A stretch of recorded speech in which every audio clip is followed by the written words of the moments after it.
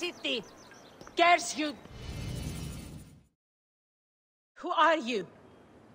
One of Eudoros Phylakes? I am no friend of Eudoros. He's brought nothing but sorrow to my husband Aristo.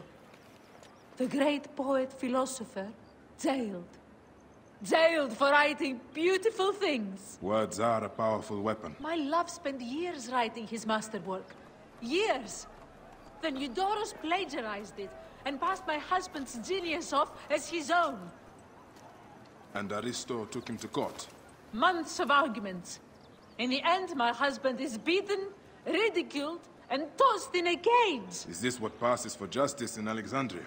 Oh, my dear man.